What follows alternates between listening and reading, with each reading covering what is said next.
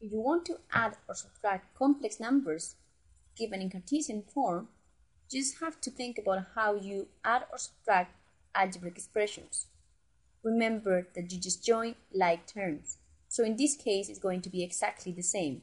We will join real parts with real parts and imaginary parts with imaginary parts separately. So imagine that you are given the following question. Add and subtract the following complex numbers.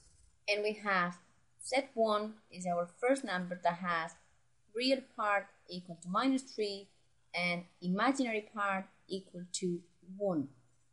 And then Z2, which has real part equal to 5 and imaginary part equal to -3.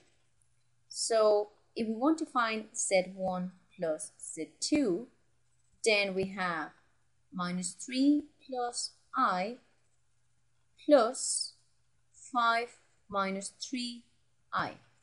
If we join like terms, we have real part with real part, so is -3 plus 5, which gives 2, and then imaginary part with imaginary part, which gives -2i.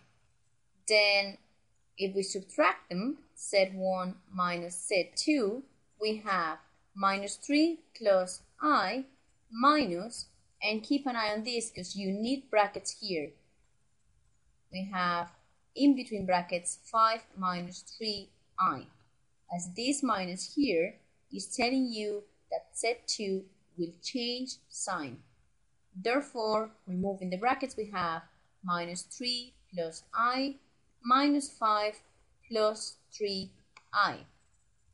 And if we do as before and we join like terms, we have real part with real part gives us